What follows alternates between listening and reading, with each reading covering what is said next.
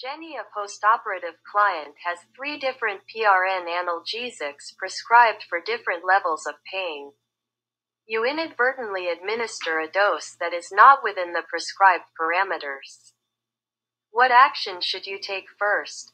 A. Determine if the pain was relieved. B. Complete a medication error report. C. Assess for side effects of the medication. D. Document the client's responses.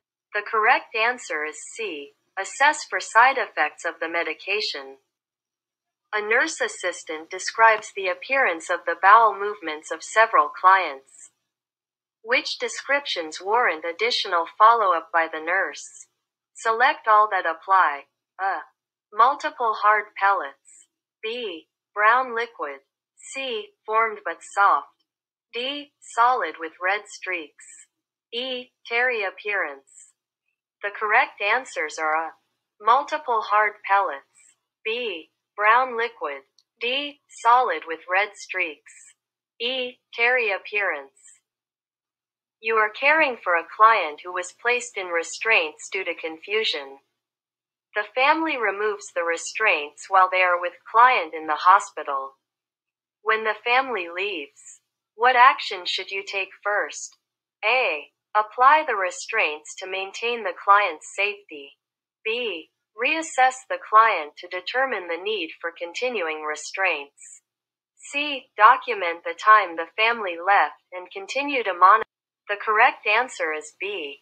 Reassess the client to determine the need for continuing restraints. Joel is in contact isolation due to stage 4 coccyx wound infected with methicillin-resistant Staphylococcus aureus, MRSA. You plan interventions to prevent multiple re-entries to the client's room. In which order should you perform the interventions? The correct answer is C. Restart the IV, perform tracheotomy care, change coccyx dressing. These are some helpful mnemonics to help you determine the most correct answer.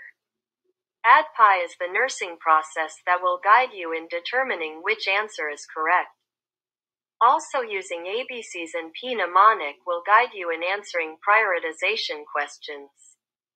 Please click subscribe for more helpful fundamentals of nursing questions and answers.